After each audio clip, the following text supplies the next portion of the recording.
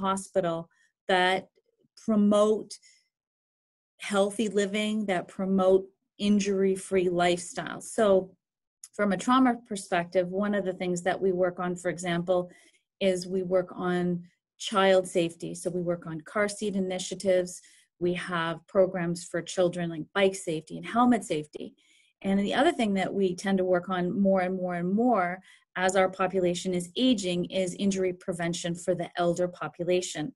And our number one trauma, and you can go to any trauma center in the United States or Canada or worldwide, is elder trauma, elder falls. So this became somewhat of a passion of mine in the last 5 years, starting this job and realizing that at any time during the day, I'll get, probably within a 24-hour time frame, I will get a page 3-4 times that someone has fallen. And elders, when they fall, we tend to treat them as a true trauma for many reasons. Our number one reason is that very often elders are on a blood thinner, and falling on a blood thinner and striking your head can be catastrophic. So when we look at elders and we hospitalize them, we treat them very differently than we would a 20-year-old who fell down, just simply because of that blood thinner, but also the injuries can be more severe. So I'm sure most people are very familiar with falling and breaking a hip. And that is probably our number one injury when we look at that. Or our second injury is a head injury. It could be an intracranial bleed or a simple concussion. So when I got involved with this, it was very much an infant program here. And we built it so that we can reach out to the community at any time. We have videos such as this. We have Zoom meetings. I Zoom with probably about 4 to 5 senior centers in the region. And one of the roles that I have is I'm on the Southwestern Connecticut Agency on Aging. I'm on the board of directors. And again, I learn a lot from them, but I also am able to share because of that group as well. So today they invited me on to talk about preventing falls, practical strategies for home. So I'm not going to, really get into too much of the home environment, what you can do to alter the home environment. I will speak on it, but I'm going to talk about preventing falls for you, strategies, personal strategies. And again, at any time, if anyone has any questions, please just raise your hand or just chat up. I'm absolutely fine if people want to have me stop and clarify something. So one of the questions that, it's actually not a question, one of the comments that I get from a lot of my patients, and by the way, I am an RN and I'm also a nurse practitioner student, so I'm very involved at the patient level as well. I get this all the time. Well, you know what, as I've grown older, I've expected to fall down. And it always shocks me to hear that because falls are preventable and it is not a natural course of aging. And when I meet with seniors face-to-face before COVID, or even now on telehealth or via Zoom, I always ask the group to participate. And if anyone has a story that they would love to share, and even if you're nervous of sharing, generally when I have a crowd of people, I'll ask, have you had a fall? And out of 12 to 15 people, you might get one person. And as that first person shares, yes, I've fallen, more and more people feel a little bit safer to share that they've had a fall. And very often they're afraid of admitting they had a fall for various reasons. I've heard patients say to me, well, if I tell my doctor that I fall, then I'm worried that I'm going to be put in a nursing home, or they'll think I'm weak, or they'll think there's something wrong with me. And so there's this lack of sharing that goes on. And when more and more people share what's happened, I do find that more solutions can be generated by the group. Because, so for example, I had a gentleman who was complaining about tripping on the sidewalk, and it happened to be, I think it was actually in Greenwich, where he fell on a sidewalk that had heaved up. And there were several members in the group that said, wait a minute, where was this? And we generated a solution to contact the town to say, did you know in this part of the town, these sidewalks have been in disrepair for years? And we were actually able to change things because people did speak up. We also asked patients if you've had an injury from that fall and what was the injury. And we talk about worries about falling. And do people feel unsteady when they're standing or walking? When they did a study back in the early 90s, and this is true to today, in case if anybody's wondering if this is current evidence or not, the number one cause of falling, believe it or not, is actually fear of falling. And that's because people have this lifelong fear after one fall, or they've seen their brother or sister or wife, spouse fall. Then all of a sudden they say, well, wait a minute, I'm going to fall too. And the more fearful we become, the greater the risk of fall. Because what we do is we stop moving. We stop moving around. And once we stop moving around, we know this. And we do this to patients in the hospital all the time. We put them in a bed, we say, you're here to rest. And then 2 days later, they're weaker than kittens trying to get out of bed. Because the more you are sedate, the weaker you become. And that's true with anything. So when we are weak or when we do not move, we fall more because we've been sitting in the chair. I often refer to the chairs in the house when we do home visits as a nest. We get ourselves very comfortable in our little nest, and we have our remote, we've got our phone, we've got our electronic devices if we have them, we have our book, our cup of tea, our cup of coffee, our drink, and we stay there. And we've had a number of patients that share, I was in the chair for 3 hours, and then when I finally got up, I couldn't maintain my balance, and off I went. And so that fear makes us even more inactive. It makes the person feel alone. And we definitely know this from research. And we know this just from talking to people, that it definitely causes depression as well. So some of the things that I'm going to talk about today are physical risk factors, environmental risk factors. When you sign on to this, you think, well, practical strategies for staying at home. I want to learn more about my home. Those are our environmental risk factors. What can we do at home to change that may make us safer in the future? So I'm going to move on with the medical or the physical factors, which is the first bullet here. So when I go out and I do these speeches or talks or just peer-to-peer interaction, my number one thing that I speak to seniors about is dehydration. In an adult, water is 50% of our body weight. In a child, it's 75, but in an adult, it's 50% of our body weight. Now, think about it. If we don't have water, or we don't have the adequate amount of water, then we're at risk for things like kidney stones. And as we've grown older, we have more and more patients developing kidney stones because it is a concentration of our elements in our body that leads to kidney stone. I've red highlighted infections because when we are flushing through our body, we're flushing through bacteria, and that includes our mouth, for example. Seniors are more predisposed to pneumonia, for example.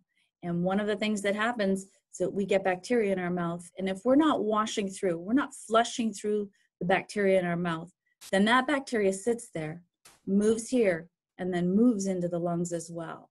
And that's one of the reasons for infection. So I'm not saying that's the only reason, but it's definitely one of the things that we have to be mindful of. Stroke, for example, and heart attacks. When we're dehydrated, we're more predisposed to throwing a blood clot.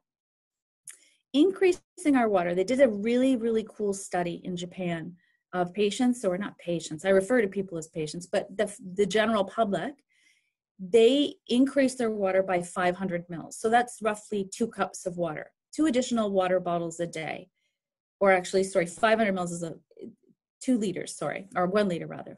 So they increased their water. And what they noticed was a few things. Number one was it suppressed the heat loss. So when we grow older, we lose a lot of body fat. We lose our brown fat, which holds heat in. And when I'm in the kitchen, for example, I might be hotter than someone else sitting in the living room. And I know that my older relatives are often cooler than I am because they don't have the ability to hold on to heat. And water actually helps you hold on to your heat much, much better than being dehydrated. We also know that it decreases recurrent urinary tract infections. And when we look at one of the number one infections that elders present with, so I'll give you an example. I could be called to the trauma room in about a half an hour. It might be a 70-some-year-old male or female that's fallen, and we don't really have a clear reason why they fell. So when we do what we call a bit of a dive down to figure out what's going on, we often discover that it's a urinary tract infection. And when we get a urinary tract infection, we don't present like we did 30, 40 years ago. We don't have that feeling of, oh, I've got some burning when I pee, or it hurts when I pee. Very often, those responses as we grow older are not there. So we don't even know that we have a urinary tract infection. And by increasing our water, again, we flush that bacteria out and we keep our kidneys functioning at the level they need to be functioning at. It decreases blood pressure. So if I had to poll a dozen seniors in a room, I would say 10, maybe 9, 8, around that, would admit, yes, I'm on a blood pressure pill. I've been on it for years. I've been taking this pill for years and it works. The more water you have, the more it actually decreases your blood pressure because it dilutes those waste materials. And over time, we also know that it decreases our blood sugar. It doesn't necessarily decrease our fasting blood sugar, which is the first sugar in the morning before you've eaten, you've fasted. But over time, they've noticed that it actually decreases the glucose level in the body.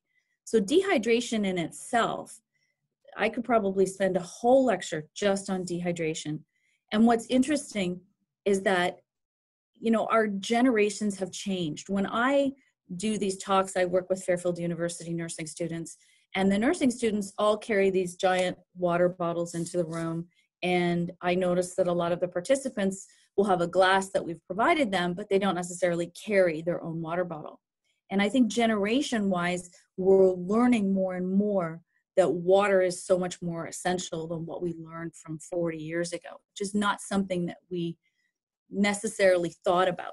But we are learning, so that's the good thing.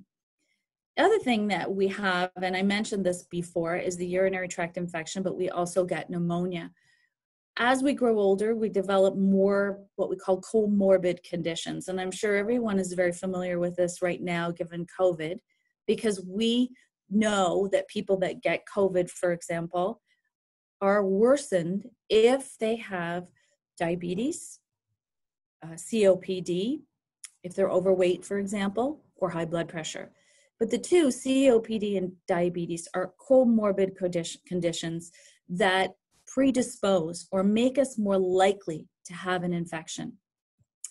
Normal body responses are different in an adult, in an older adult. Our fever response is not there. So as a 40-year-old, you could take someone's temp and it will be, let's say, 101. And you may take that same temp in an older person with the same infection, and they'll actually have no fever. And that, again, is a change that we expect when we age. We have a weaker vaccine response. So when you get your vaccine for influenza, they'll often give you what I call the giant meal size vaccine, because you need more of it, or you need a better version of it, because you don't respond to vaccines the way that a 40-year-old would. And I know this question will come up. Is that the same with COVID? They've not seen that with COVID, primarily because they haven't studied a lot of older people, but they haven't seen that the elder person has a weaker vaccine response. I think there's a question here, so let me just, oh, Gina wants the questions answered at the end, so we will go to the end. So we have a weaker vaccine response. We also have chronic health issues, as I said, COPD. And in terms of respiratory health, because our muscles actually get smaller, what we call atrophy, as we get older, we have a weaker response to a cough. So when we had this robust cough in our 30s, 40s, 20s, our cough becomes weaker. So you can't cough up what I call the garbage that's down there. So it's very difficult to do that. Urinary symptoms, we have the reduced ability to hold urine, and we have a decreased flow. And given that, it predisposes us to urinary tract infections. Our skin becomes more predisposed to infections. And a lot of times that has a lot to do with malnutrition. So one of the questions that I get a lot is, you know, how do I mitigate, or how do I stop myself becoming malnourished? I always encourage first that you visit your primary care physician or provider to determine where your body status is before you make the decision to go and buy a nutrient or a supplement over the counter. And one of the questions that we get asked a lot right now is, what about vitamin D? I'm taking extra vitamin D because I read online, or my daughter or my son, or even you've learned through just having conversations that vitamin D is protective for COVID. We do know that vitamin D is very protective for respiratory conditions. We do know that. That's evidence that's been shared. And the other thing that we also know is that vitamin D is often very low or low as we get older. So the older we grow, the more our vitamin D levels go down. The best thing you can do is ask your physician to draw your blood for a vitamin D level. And that will give us an idea. Anything under 30, you need a supplement. 30 and above, you're pretty much taken care of. And so based on that, they will prescribe you either what I call the big dose of vitamin D, or you can take an over-the-counter supplement of vitamin D. It's completely up to you and your provider. But that malnutrition, that vitamin D does improve. And as well, it's very important. And I think this is a lot of common sense that people are very aware of. You know, you eat your 3 meals a day. You have your 2 snacks, one in the morning, one in the afternoon, one in the evening. And that helps you from becoming malnourished. Smaller meals are often much better than, oh, I had my big meal at lunch. Smaller meals are better for us in general, and it keeps us with the energy that we need throughout the day. And I'm going to touch on this, but alcohol consumption actually decreases our elements in our bodies. So if you're having 3 to 4 drinks in the evening, that may not be the best for you in terms of your nutrition. So moving on to the next slide, sorry. I know that this is not a topic that was needed for today, and I just briefly touch on in terms of medical factors that affect our risks for falling. Of course, we do have a certain population that has dementia or altered thought processes, and that makes them more predisposed to fall as well. In terms of depression, I do want to touch on this because this is definitely something, these are controllable. Remember, everything I say here is controllable. And because we have these risk factors of, if you're dehydrated, you're going to fall more because you're going to feel dizzy. But think about being depressed as well. In untreated depression, it's interesting, there's a number of articles that talk about depression without sadness. And when we do studies on elders, we often see elders depressed but not sad.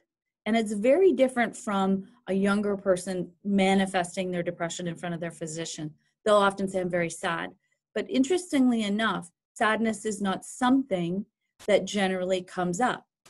We know that depression is also associated with illnesses. They've done huge studies on people that have had cardiac disease, and they've had to have open heart surgery, and what's happened to them over time in terms of their depression.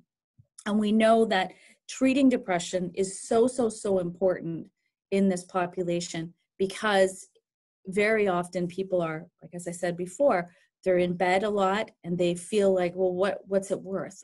I'm done anyway. And so if you have had a recent illness, whether it be COVID-19 or a stroke or a heart attack, and you feel down, that's not normal. We don't want people to be depressed. And very often I hear, well, that's normal as I grow older. No, it's not.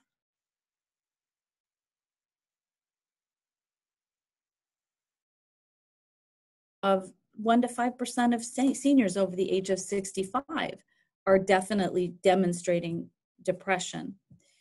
Now, given the events of the last week or even just the last year, we're having more and more patients present with sleeplessness.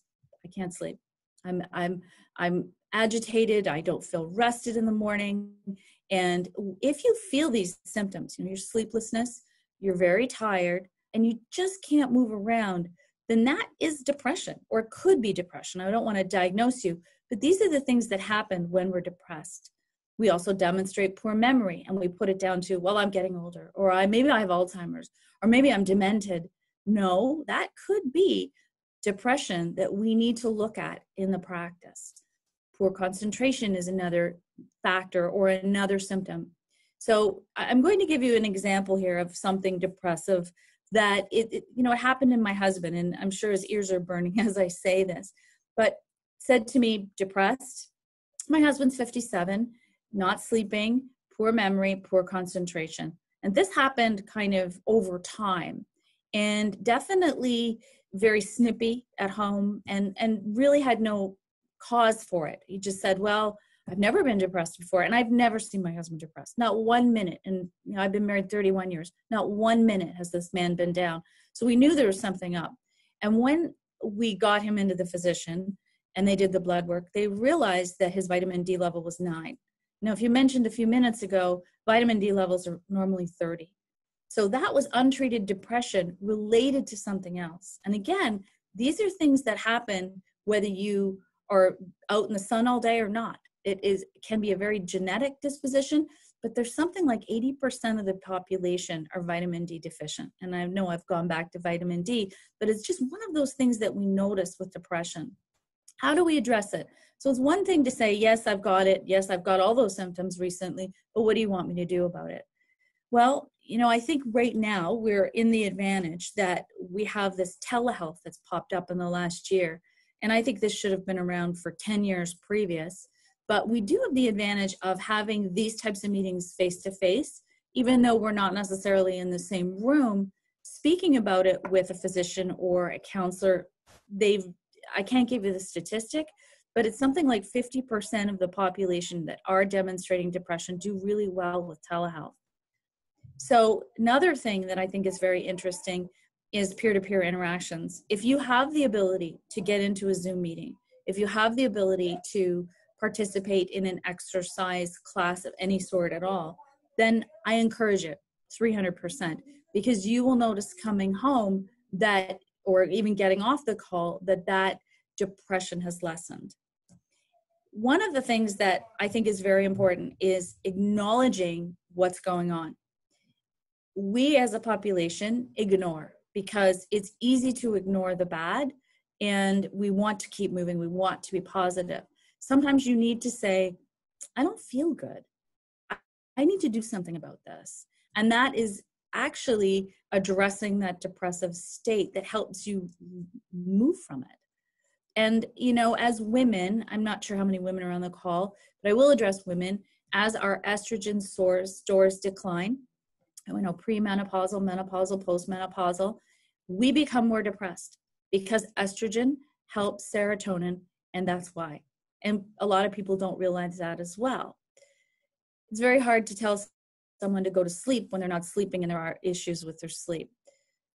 I would recommend that you look at your medications. Some of your medications may be keeping you up.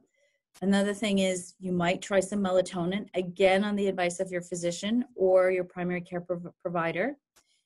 And you may try not napping during the day.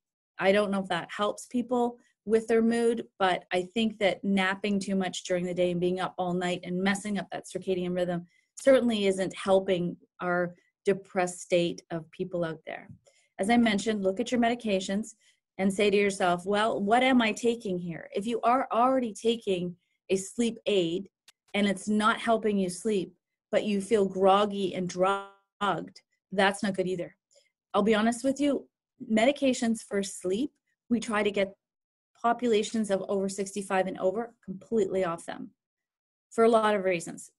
Number one, that medication can make you more predisposed to falling because you're groggy, you're drowsy, and your gait is off. So have a look at your medications, go to your pharmacist, ask them about your medications, talk to your physician, talk to your nurse practitioners, and say, can you run through my medications? Will any of the medications make me feel sleepy? Are they making me feel more depressed? And the number one thing that people can do is exercise.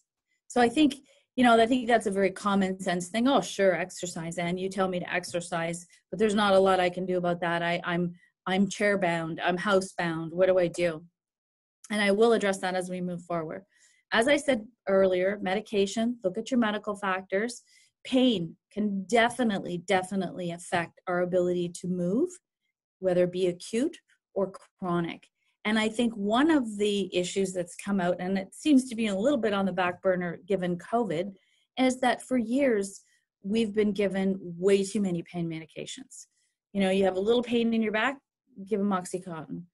It's incredible how this opioid epidemic has affected age 65 years and older. And many of them are feeling the effects of withdrawal because they've been on these chronic pain medications for years. And now all of a sudden they've been told you don't deserve them. There's a crisis.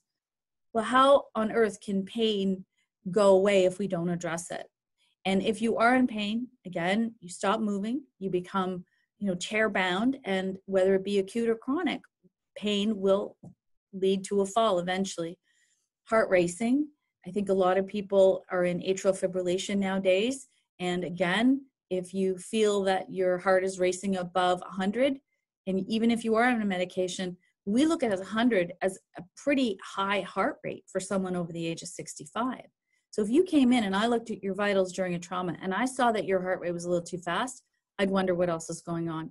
I wouldn't necessarily say that I'm a 40-year-old, but I'm an elder person. And first thing I look at is, wait, why is that pain? Why is that pulse too high? And that can lead to something as well. Lower extremity weaknesses. I've done a number of these sessions and I get a lot of questions about cramping, calf cramping, whether it be lower leg or upper leg. Very often you are dehydrated. I'm going to go right back to the water thing again. Very often people need that extra water because they're dehydrated and that's why they're cramping. Other reasons are, it could be that you are deconditioned, you might be not as flexible as you used to be, or your electrolytes might be out of balance. So again, having someone do a panel of electrolytes such as magnesium or calcium to have a wee look at those factors to see if in fact you're a little low and if we can help you with that. We have low extremity numbness as well as, arthritis and neuropathy, and what can I do about that? Again, there's a number of things that we can do to mitigate arthritis from progressing or to mitigate or slow down neuropathy from progressing. And I often, when I say the word neuropathy, people just go, I know what that is. But neuropathy is essentially this. When you think of an electrical wire, and the wires have that beautiful coating on the end of it, and it prevents someone from getting electrocuted or getting a shock. But neuropathy is essentially that coating degrading from our nerve endings. So if you were to touch it, it's like, ugh, like this. It's that sharp feeling where you have to pull back. That's neuropathy essentially, is we're losing that little coating that covers our nerve endings that keeps us protected from pain or from feeling that numbness. So just to give you an idea of what neuropathy and what we do for it, often we can give things like gabapentin for neuropathy, exercise again.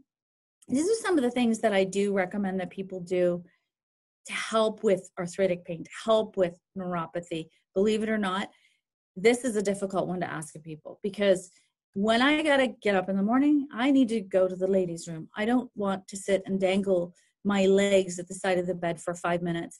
But we ask people to do that to normalize their blood pressure. Because very often, if we get up too fast, we get that dizzy, woo-woo feeling, and down you go. And dangling at the side of the bed will help your blood pressure normalize, but will also help the feeling in your limbs come back, help with the neuropathy. Some arthritis forms are worse in the morning. Get yourself moving so that when you get out of bed, you're not walking on 2 bricks. You have a little bit more flexibility. So that helps. Dangling helps out with neuropathy and helps with the arthritic pain. This is a tough one, relocating your bed closer to the bathroom. That's an idea on the web that I'm a little mixed about, because if someone asked me today to move my bed, I'd probably have a few words for them. But these are just ideas, remember. Personal alarms. I know a number of people have them, and I also know a number of people don't use them. And it could be in the form of the necklace that we wear where you press the button, or a watch. The Apple watches that I have here have various fall detection apps that you can buy. You need to purchase them. But what's really interesting of this new technology, and it's not Apple owned, but it's an app within there, if you do have the watch, it actually detects high velocity and low velocity falls. So in other words, if I fell suddenly from a high height here and I fell, my watch will detect there might be something wrong based on the way I fell. And it was an interesting story not that long ago, probably about a year ago, a gentleman who was biking. I don't know how he ended up in the ditch beside the road, but I think he broke ribs and a collarbone, and his watch detected a fall, notified his son, and notified 911 all in one. So the man was not saved, he was saved, but EMS was able to find him based on his GPS location. Bedside commodes are a great idea for those of you that have that limited mobility in the morning. And of course, assistive devices, walkers and canes. I love them and I hate them at the same time. Because I'll be honest with you, a lot of my patients fell because they tripped over their walker or their cane. So it can be a blessing in disguise, but you have to be careful. If you don't need them, then I wouldn't necessarily rely on something that can help you fall as well. When we look at home modifications, again, you know, the title might be misleading, but in terms of C or D-shaped handles in the kitchen, and in this corner here, you'll see that C-shaped handle. That's what I mean by C-shaped. Because if we have a doorknob that we have to turn and we have arthritis, almost impossible. So changing your handles in your kitchen. And does that help with falls? Believe it or not, it does. Because in terms of having to turn things and getting agitated and moving things, I notice patients that come forward and say, I'm having a lot better with, you know, handles that pull down versus handles that turn. I just can't get things open anymore. Readjusting our countertops is something that if you were to redesign your house for someone who's aging, I would change all the countertop heights, because it's very difficult for, first of all, for as women or men to bend down and try and grab things. And adjusting the countertop back to a better work level actually prevents falls too, because we're not losing our depth perception. We have better depth perception if the height is right there for us. Smoke alarms. And I know a lot of people say to me in sessions, well, I can't change the batteries. The fire department will come and change your batteries for free. So that's something to think about. And as well, certain times of the year, Home Depot will give away free smoke alarms to those that don't have them. Lower shelves, I alluded to this. You know, why do we have to have our pots and pans below the stove? Why do we not pare down our dishes and make our pots and our pans at eye height? Just a thought. And I didn't put this in here, but microwaves above our heads. So I just did one of my rotations in the burn center, and I would say 90% of our burns with over the age of 60 were in the kitchen as a result of hot liquids, boiling water, coffee, tea spilt on them, because you get down into your chair and you spill hot coffee or tea onto yourself. And a majority of the burns are right here on the chest. And it's to say that it's looks painful is one thing, but to have to treat patients with these severe burns because of liquids spilling onto them from their microwave over top, it's I can't even tell you the number of patients that we treated from September to December when I was there that had hot liquid spills. So this is really interesting in terms of temperature controlled cookware. Believe me, I do not work for Cuisinade, Rachel Ray, or Paula Deen. These are three that I've picked off that had very high ratings for temperature controlled cookware. And one of the reasons why I advocate for this is that patients with neuropathy can't necessarily feel the extreme hot or the extreme cold. And this type of cookware keeps us protected. I recommend this for families with young children as well. Again, if I had to tell you the number one burn in children, it was kitchen burns from liquids or from them touching the stove or the cookware alone. So just three of the brands that I found that were very highly rated. I've not tried them, and nor do I work with these companies. I just don't want to give anyone the impression that I'm getting a kickback. I do not. General modifications in the home. 26% of our falls occur because we don't have adequate lighting going to the bathroom. So pathway lights, I call them runway lights. I made my husband install runway lights down our hallway to their bathroom, just simply because my eyesight as I've grown older, I do not accommodate to the light as quickly as I used to. Toggle switches, which glow in the dark, are brilliant because you're not searching for the light switch, you see them. This is fairly common sense, and you see this in most homes nowadays, switches at both top and bottom of the stairs. That's something that's pretty common knowledge. And throw rugs drive me bananas because I trip on my own throw rugs. I know other people trip on their own throw rugs because we don't have the ability, it curls up, we don't have the ability to keep them down. So if people insist on them, and it's not a good look, and people argue with me with this, is I'll take duct tape and I will tape down the corners of the throw rugs. I did this with my father years ago. He was blind, and you know, in his earlier years, he could feel the rugs, but as he grew older, he couldn't. So I taped down everything, and I'm sure he hated me, but it made me feel better, and I didn't hear him, you know, tripping in the other room on the rugs. Benches and entryways, so you can take your shoes on and off. If you take your shoes off in the home, are very handy rather than trying to slip your shoes on and then tripping. And this is a really interesting idea. Illuminate your address outside so people can find you if you're in trouble. I think that's a really practical solution that we don't have. And you know, you either have your address on your mailbox or your number, or at the front of the house, and then all the lights are off at the front of the house. And driving down the road trying to find people can be very difficult for EMS if, in fact, we don't have this all illuminated. So I do want to touch on evidence-based fall programs, so that if you are looking for something to help you within your home, again, this is home-based.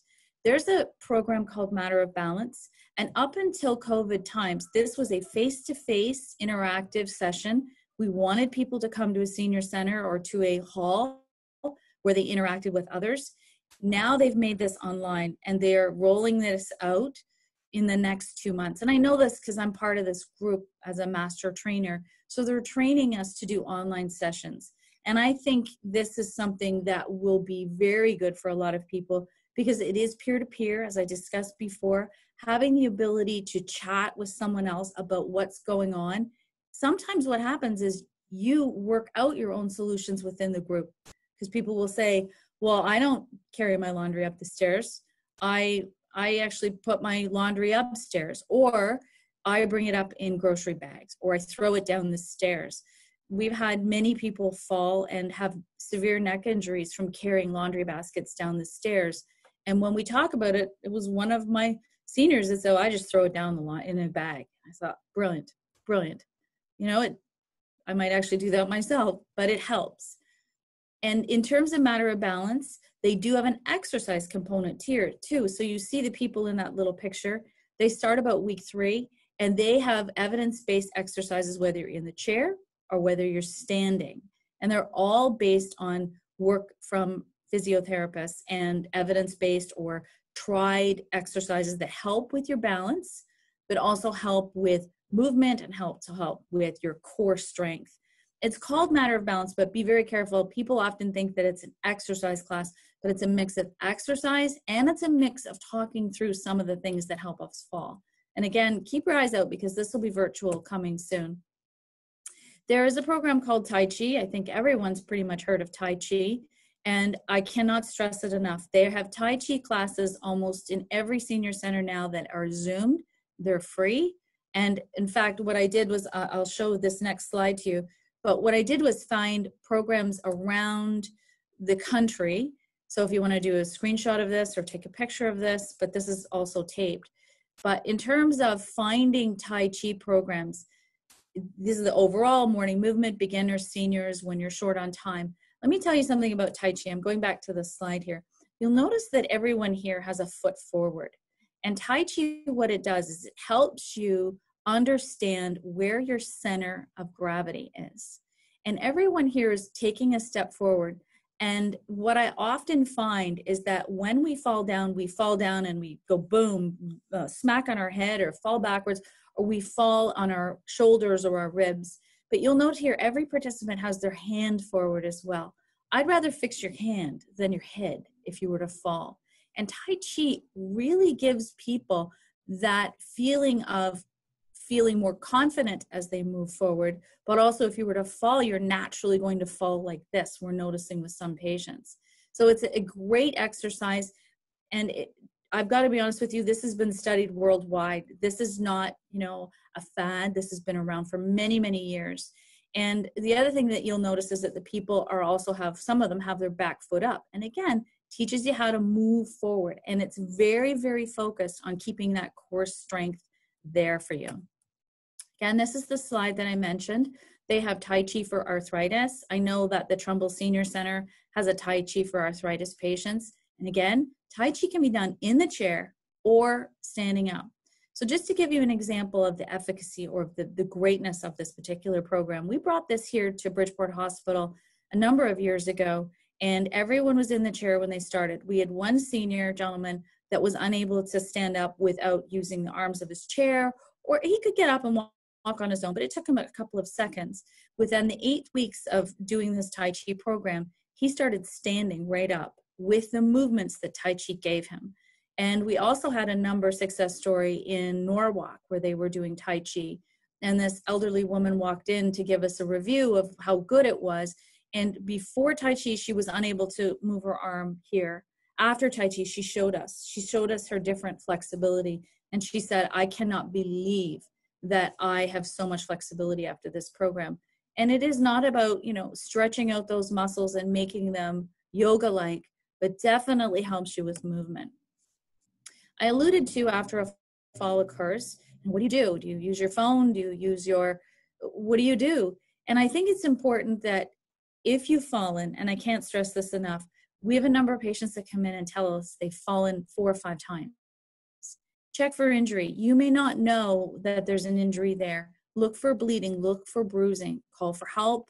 And if you've hit your head, it's really important that you do tell your doctor, because sometimes we find bleeds 2 or 3 days after a fall. So we want you to be safe and learn how to get up safely. I know that sounds trite, but get on all fours and use the furniture for help. And definitely, if you have the ability to hit your call safety alert buttons, please do so. It is not an embarrassment. In fact, if anything, to me, it's showing yourself that you can do this, and no EMS, no medical personnel will berate you for hitting your safety alert button. Interesting stuff to read. I know where they did a study through AARP. What do elders do? What do they want to do? And the number one thing that we're finding seniors doing is learning. It used to be gaming, interestingly enough, like bingo and games on their iPads. And what we're finding in the last year is learning, which is phenomenal to me, because this generation is becoming more techie and they're becoming more savvy. But interesting sites, these are just the names of blogs, not AARP, but This Caring Home, Elder Chicks, Times Go By, Senior Planet. And the Upside to Aging had a really interesting link to chair yoga for those of you that are interested. Again, yoga, another great exercise, helps with core strength and balance. And some interesting books if you're interested in reading a little bit more.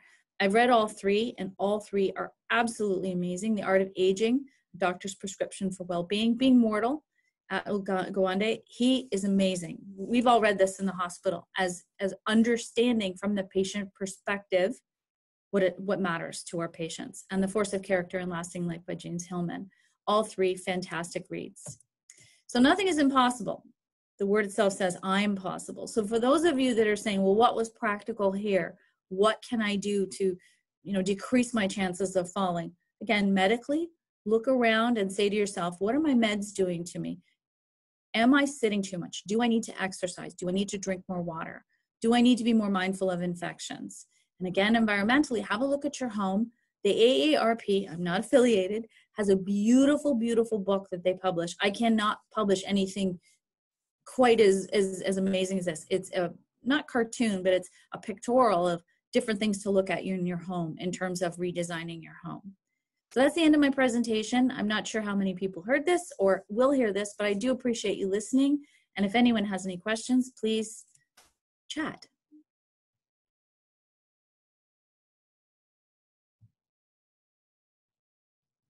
No questions.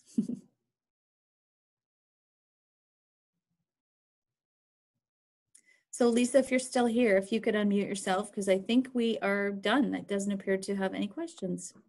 Okay, then I will stop recording and I can end the meeting. Oh, okay. Oh, thanks for falls. Is there any scenario where you wouldn't call 911? Oh, great question. Great question. So I think that if I get into giving you the scenarios, it might put me into litigious problems of telling people not to call 911.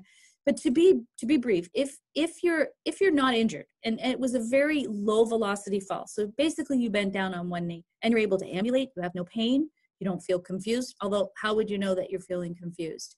I think if you truly are walking, talking, feeling fine, then that would be an answer to no, you don't need 911. But if you're worried, yes, absolutely.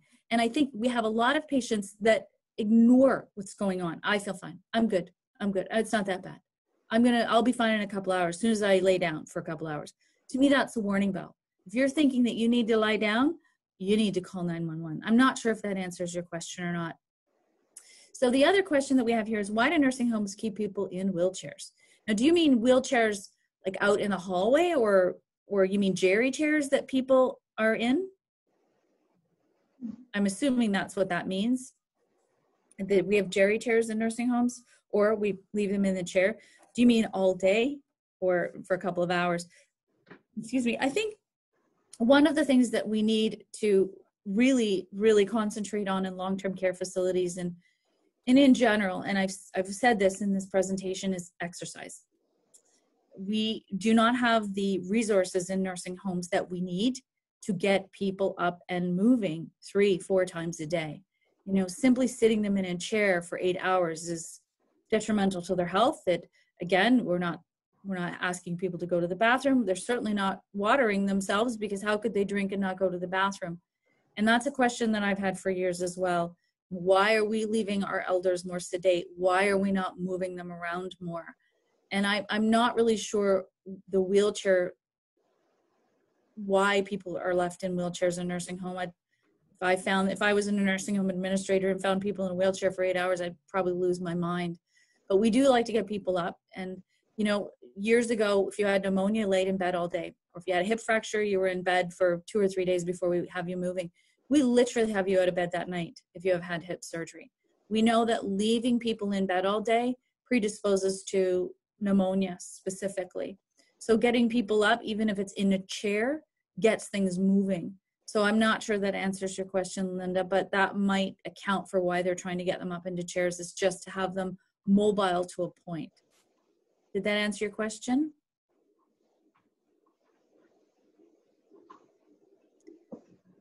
I believe there is a recording of this presentation. I'm not sure if it will be posted on the Greenwich website.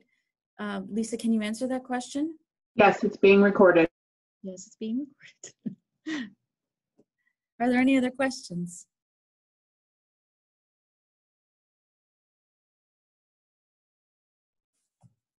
Well, there you have it. I think we're done, Lisa, and Linda and Brian, and to anyone else who listens to this, I thank you very much. Thank you for coming.